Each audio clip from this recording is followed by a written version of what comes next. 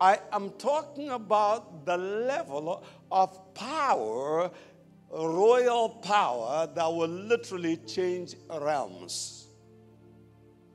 Okay, let's go back to the very beginning, like, Reverend Mrs. BAKO said earlier on, that the law of Genesis states the first occurrence of a thing sets precedence for its subsequent occurrences. That means when you see the first occurrence, so according to Genesis chapter 1, and we're going to verse 26, she already told you that right from verse 1, it says, in the beginning God created the heavens and the earth was without form and void, and darkness was upon the face of the deep, and the Spirit of God moved upon the face of the waters, and God said, let there be light, and there was light. All right, I better jump from that verse, 4, get into 5 now, to verse 26.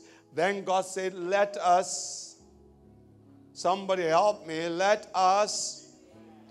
That means the work of God is to make you you. But let them. Okay, let us make man in our image, in our likeness. And come on, help me. So let us make you. But let you do what? Because how we make you is to make you like us. But then you are supposed to do something else. What are you supposed to do? Have dominion.